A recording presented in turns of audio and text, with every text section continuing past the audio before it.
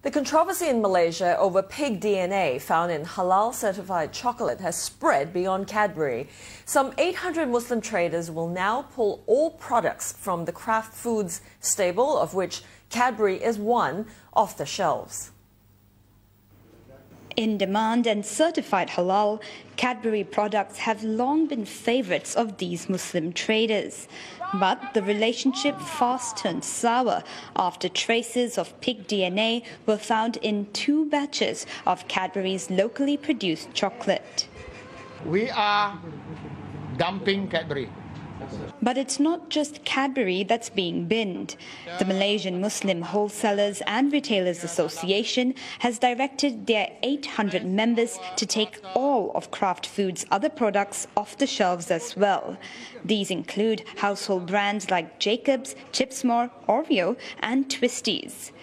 Cadbury has already pulled the 2 contaminated batches of chocolate after the Health Ministry announced its pig DNA findings last week.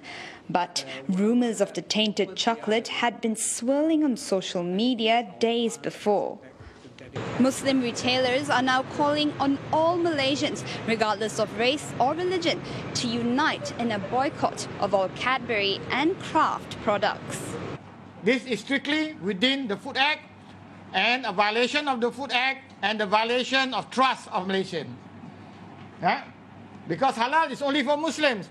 What about the vegetarians who've been eating this Cadbury chocolate? They feel betrayed also. Apa yang dihadapi oleh orang Islam sekarang ini akan dihadapi oleh kaum-kaum yang lain di Malaysia ini. But some Malaysians feel a boycott of all Kraft products may be a little extreme. It's a bit too much because they're pulling off everything else, but they have no proof that one has DNA. They should just experiment to find out. Kat Malaysia ni ramai peminat Cadbury juga, termasuk saya. Saya rasa tak patut boykot lah. Kira JAKIM kena pantau balik, check apa semua bagi dia kembali kepada normal lah. Cadbury Malaysia says it's focusing its efforts and resources on doing just that.